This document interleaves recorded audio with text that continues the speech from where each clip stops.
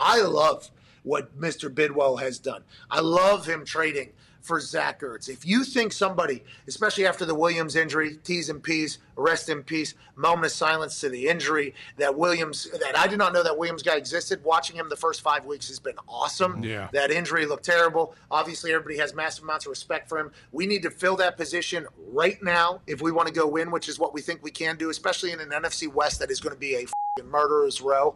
I love an aggressive owner. I love a team that buys in and says, let's go win now. And I think the players in that locker room are going to be appreciative of it as well. Think about Kyler Murray looking at this owner, looking at this front office, Steve Keim, looking at Cliff Kingsbury. Hey, I lost one of my weapons. I lost one of my tight ends. And they're like, hey, don't worry about it, buddy. We're going to get you another one by the end of the week. And it's going to be a big-time player, a guy who's made $46 million in his career with the Philadelphia Eagles, has won a Super Bowl, who won everything like that. I think this is great.